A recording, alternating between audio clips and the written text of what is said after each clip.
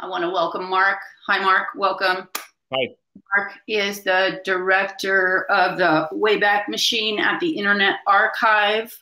Super cool stuff, and his talk is going to be great today. I think turn all references blue about linking and backlinking. What do you call? I've heard it called a few things. Mark, what do you Oh, linking, adding links to. Yeah. Yeah, just adding links to. Okay. All right. So good. I like it. 28 people in here. I see Chris, Doug, Dave, among others. So I'm going to turn it over to Mark now, and I'll monitor the chat. Please ask your questions either in the chat or the Q&A. And if we have time, like I said, we only have half an hour. But if we have time, we're going to try like heck to get some questions answered. So, all right, Mark, over to you. Excellent. Thank you very much. Hi, everybody. So I just wanted to note that I can see my presentation, but I can't see you. So it's just if I'm talking to my computer here. My name is Mark Graham, as noted. I'm going to talk a little bit today about a project to help turn more things into links. Basically, the idea is turn all references blue, and this is a project of the Internet Archive. The Internet Archive is a 25-year-old nonprofit. We're actually celebrating our 25th anniversary this year. Our mission is universal access to all knowledge, and one of the ways we do that is by being the best library that we can be. And so that's kind of on a daily basis we work toward that goal. Once again, the title here, Turn All References Blue, and just a little bit of visioning in the Star Trek future. Everything that any human has ever written or spoken will be available through a command, a gesture, a thought, or whatever have you. We're not there yet, but along the way, we think that we can add value to things that are digital by connecting them together. And so here we just have to make the requisite nod to Memex and Vannevar Bush and Project Xanadu. I know other people in other presentations in this conference have spoken about the influences of Ted Nelson, Vannevar Bush, Doug Engelbart, and many others at length. So I'm just going to skip over that, except to say, yeah, they influenced me greatly and continue to inspire our work. I'm going to step back a little bit and say, what are we talking about when we're talking about adding links to things? There are really two different ways to add a link to something. The first one is you can edit the actual object itself, change the underlying primary document. And the second is you can add metadata to that object, which we often refer to as annotating. I think of all of this as annotating, but I'm just going to use the phrase, adding links to things generically. And why do we do this? Well, one of the reasons one of the challenges and reasons that we work with links that are added to things is because the links and the web themselves are somewhat ephemeral. Links go bad when the underlying thing they link to is changed or deleted in some fashion. Here's an example of a URL that on the live web returns a 404 page not found, and then an archive version of it on the right is much more satisfying.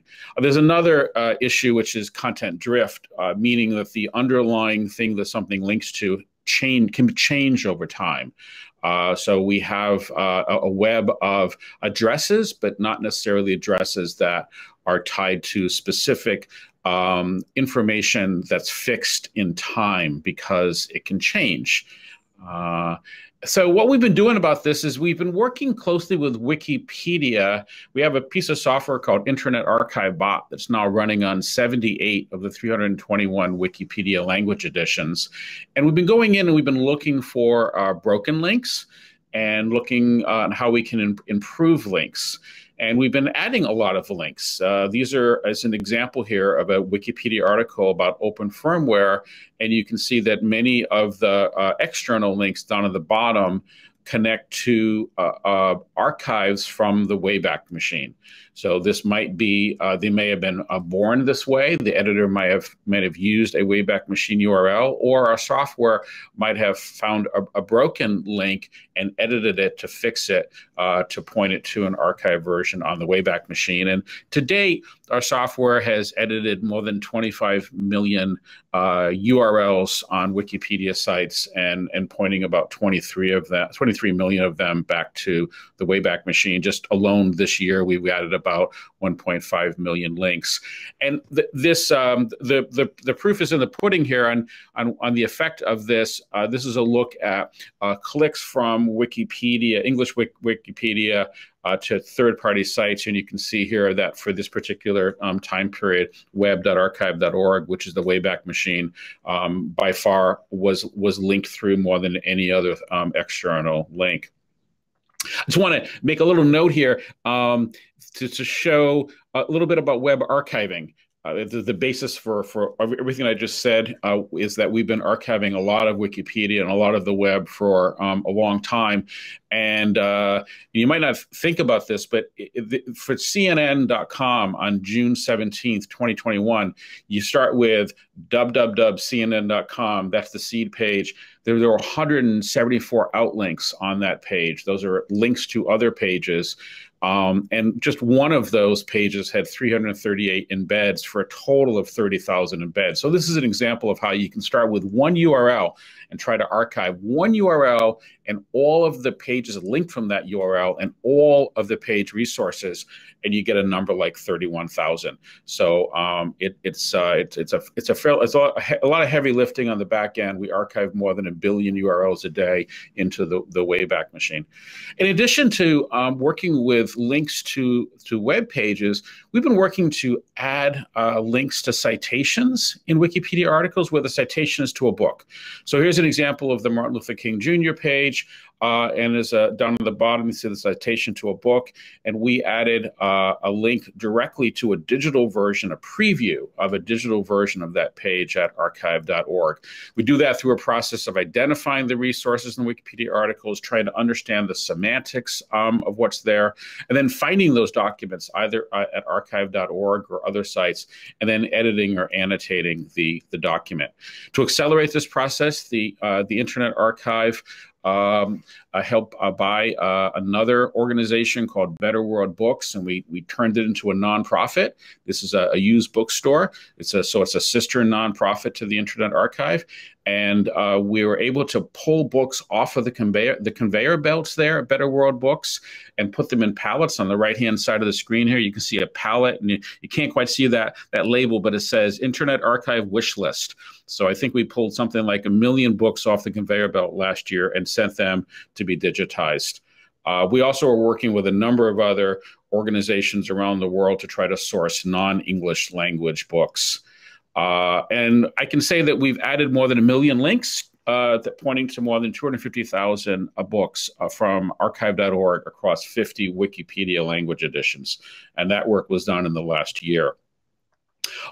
Upcoming, we want to add the functionality such that when you're looking at a Wikipedia article, you can do a rollover and you can get a preview of the book that's referenced on a Wikipedia article as a pop-up.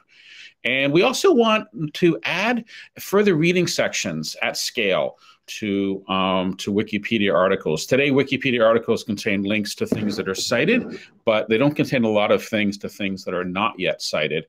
And we think it'd be helpful to populate Wikipedia articles with links to additional resources that people might want to follow if they want to go deeper and learn more about the topic. In all these cases, we define success as doing something at scale, which means numbers like hundreds of thousands or millions. I'm going to shift a little bit away from Wikipedia now and talk about books in general. You know, the bottom line is that while more than 100 million books have been published, very few of them have been digitized, let alone have links. For example, all the books that were born as paper books, I don't know, I just happen to have one here. This book was born as a paper book, and it's never going to be republished by the publisher as a digital book. We've digitized it at the Internet Archive. There are no links in it. And then in even born digital books, like books that come out today now on a Kindle, often they don't have links as well. Here's an example, a couple of new books, Active Measures by Thomas Rid. Even though it's got 75 URLs to archive.org, none of the links in the Kindle version of the book are clickable. Silicon Values, a book that came out a few months ago, once again, tons of URLs in the book, but none of them are clickable as well. I could talk about the why about that. It has to do with the pipeline of the publishing industry and frankly a lot of influence that Amazon has. And so this is not so much about technology as it's about policy, but it points to a lack of appreciation and understanding for the value of links in general. And so we're working on trying to influence this process and getting more born digital books with links in them available. Here's an example of a book by Tim Hartford, The Data Detective, that just came out recently, and it has links in it, which is great, and the links are clickable. And in at least one case, it ended up going to a dead link, however. So that points to the importance of using the persistence of links, especially if a book, you're going to put a URL in it, you want it to be alive for a long time.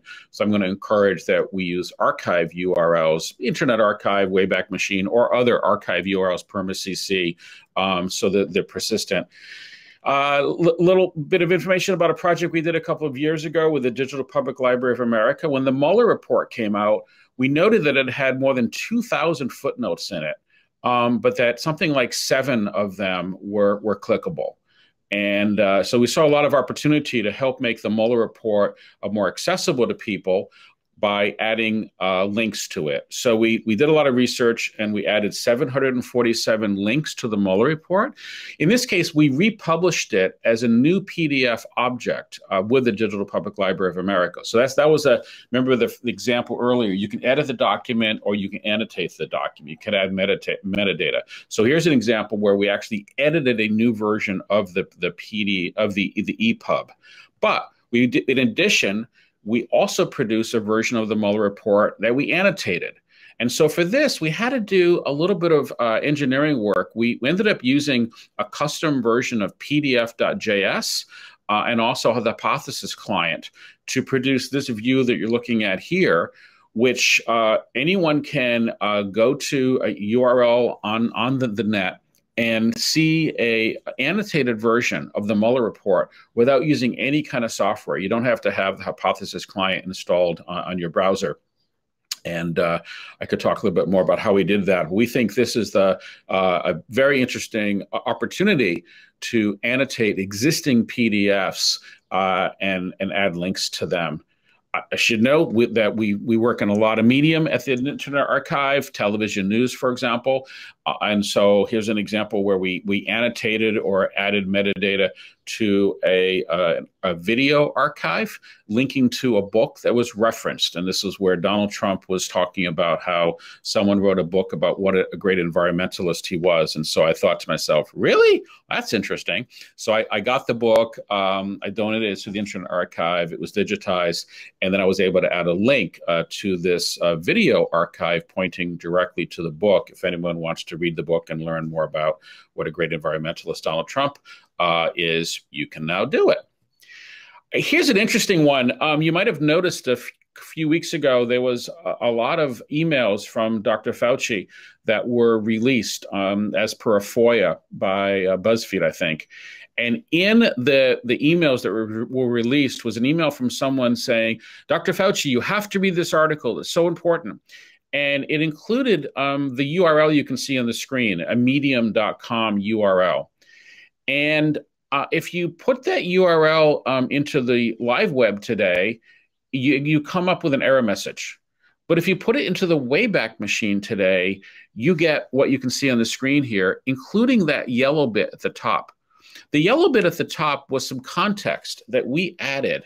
The Internet Archive added this context programmatically to this playback URL, noting that the underlying live web web page was deleted by Medium because it violated their content policy. And you can read more about that here. So here's an example where we've added some annotation to a web archive such that in the future, when people want to try to understand what was going on with this particular article, they have more context for it overall. And in this case, it just worked. You know, when I got the email that was released under the FOIA, and I put the URL into my browser, and I was able to see the context here that we had added a few months ago. We are working now to add links to books we've digitized at the Internet Archive. I noted earlier about helping to ensure that books that are born digital, like say, for example, on Kindle or Apple or Google, have links in them. But what about all the books that we're digitizing? They never were digital. We're digitizing them for the first time.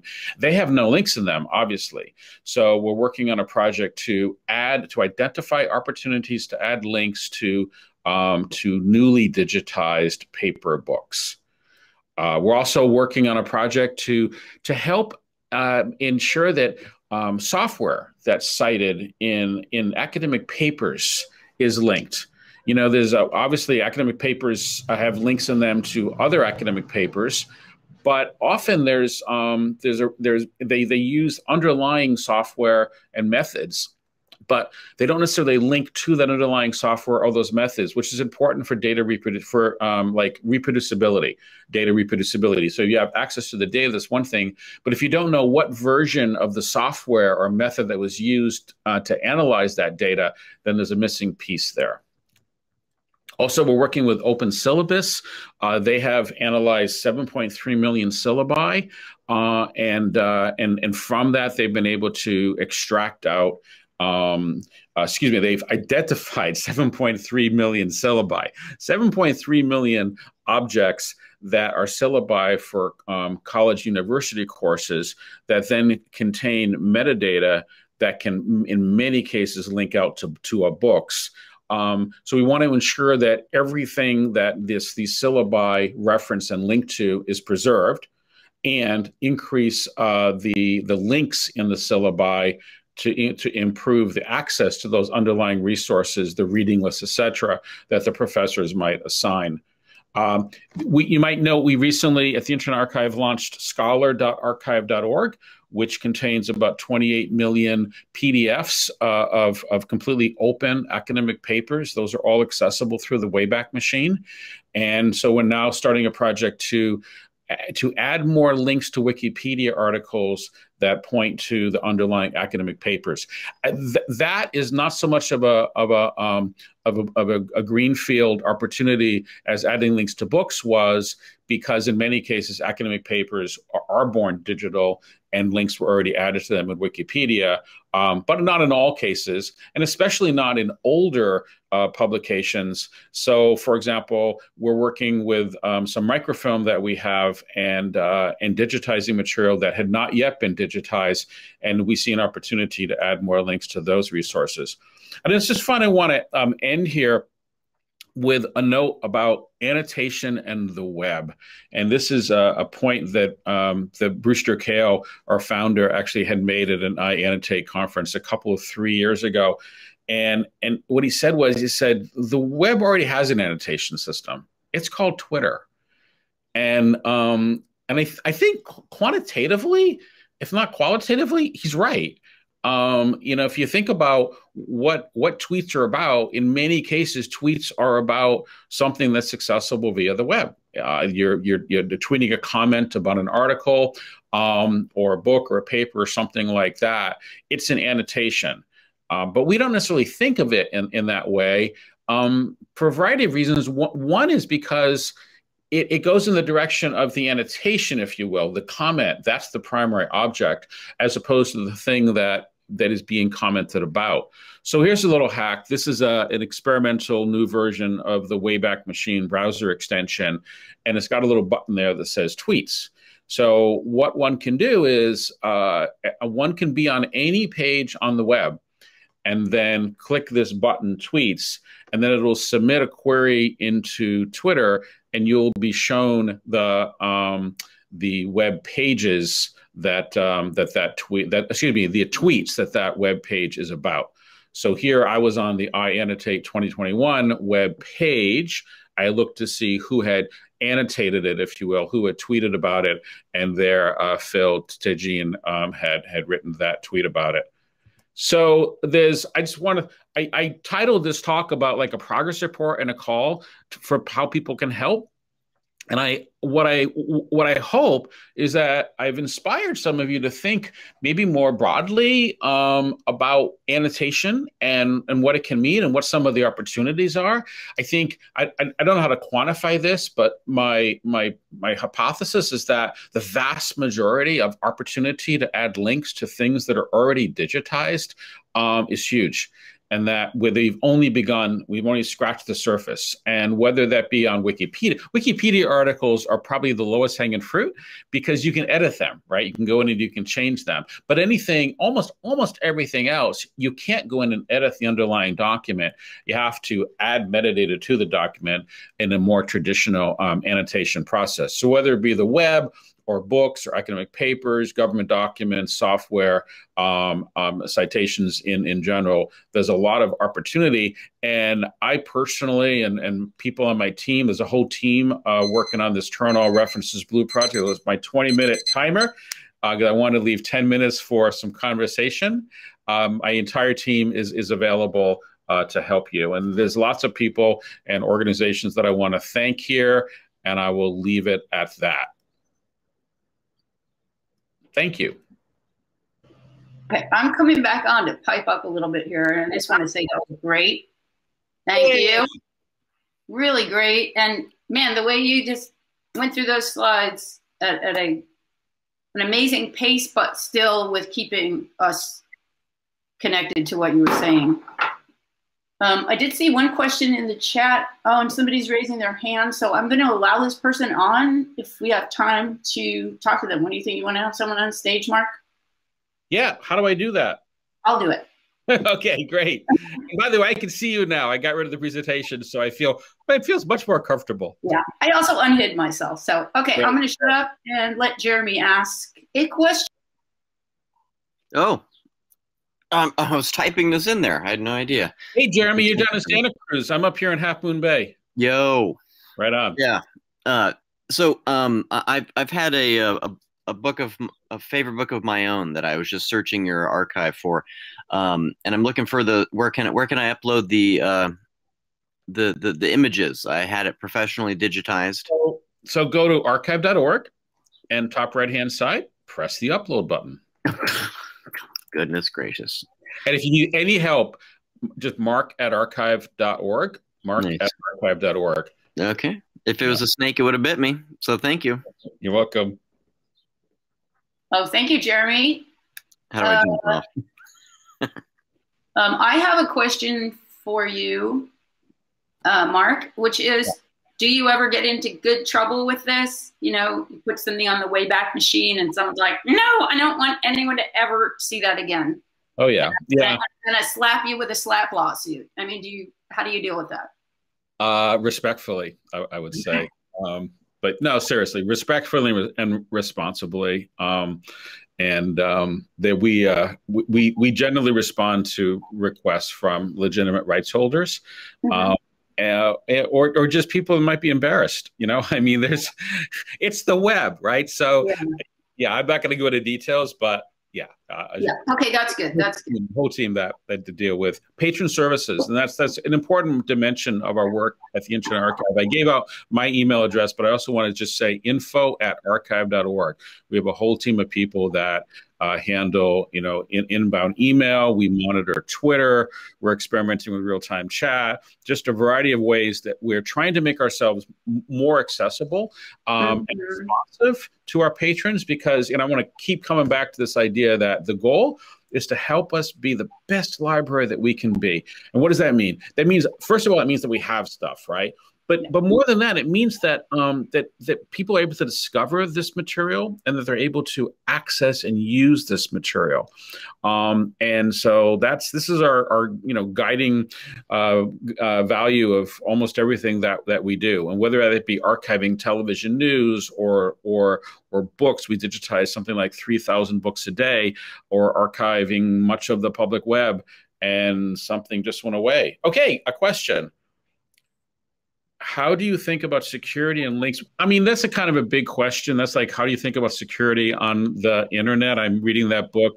They tell me this is how the world will end, about zero-day exploits. For a variety of things, I would just say, as a practical matter, we do have software that runs in the background that processes files as they're coming in, looking for malware. There are automatic processes. There are human processes. There's a variety of methods in place. Okay. But it's the web, so you gotta be careful out there. Okay. I magically put another question on the stage. I see that. I'm curious if there's an interface for the public to help adding annotation to digitized books. Hi, Chris. We're working on some stuff. Chris, I'm going to get you in contact with that team that is working on that, the Open Library team. Open Library is our kind of a catalog interface to a lot of the books that we have digitized, the more than 4 million books, but also metadata on many, many more millions of books. And so this is something there. I know there's some experimental projects going on around this, and maybe you can help us with it. So yes. Thank you, Chris. We have 2 more minutes. Did somebody want to raise their hand and come up on stage? I mean, Mark is like an efficient machine here. So we do have 1 whole minute. So come on up if you want. Come on up if you want. But, I'll just also say we at the Internet Archive, before COVID, we used to have this lunch every Friday. And the team would go around. We'd have between 50 and 100 people there every Friday. And people would share about what they were working on that week, and it was really great. Well, in the time of COVID, we don't do that anymore. So what we do now is we have a Friday lunch all on Zoom. And between 50 and 100 people come to it. And we've been practicing this thing for the last many, many months, where we kind of do a deep dive on some dimension of the Internet Archive. And the team will present about that. We've got a catalog of those available now, the video of those up and accessible. And I can put a link somewhere to it, so you can watch, and you can go a deep dive into it. There's an incredible presentation about open library and annotation and things like that. So if you can drop a link in the chat, that would be great. Yep. Okay. You might also, that's probably the place to put it.